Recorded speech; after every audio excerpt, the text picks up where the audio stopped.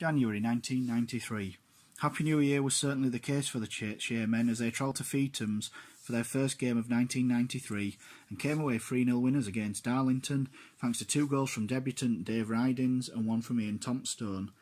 This ended a dismal 12-match run without a win. The second game of the new year saw Town slip back into old habits though, as they could only manage a draw at home to next to bottom Northampton Town. The only bright spot being Dave Rydins' second brace in as many games. It was downhill all the way after this as Town sunk to 3 defeats in the space of a week, scoring just 1 goal and conceding 7 in the process. They lost at Scarborough 2-0, Scunthorpe 4-1 and at home to high-flying Cardiff by a single goal, which came late and controversially. About the only thing to provide any solace was the fact that despite taking only 4 points from 5 league outings during the month, Town's position at the beginning of the year had not deteriorated and they remained 5th from bottom, which would be 4 points clear of 22nd place Northampton Town, having played a game more.